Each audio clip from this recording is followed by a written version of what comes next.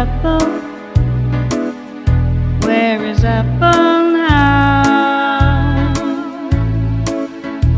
Her tiny handmade headstone rests in a place not far away. It's right across the river where they found her dead one day.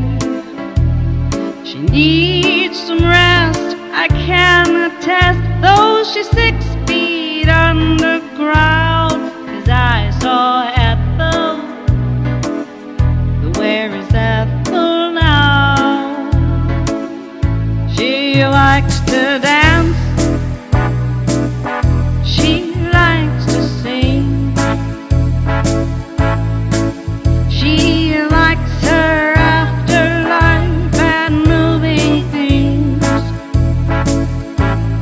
She likes scaring, and she likes daring,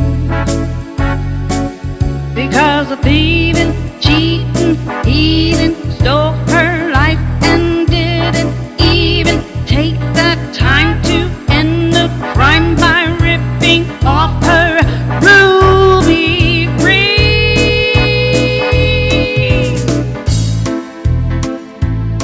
She's standing by the door and at the top of the stairs. She's looking out the window to see if someone still cares. We visit by the river on the other side of town. I know who killed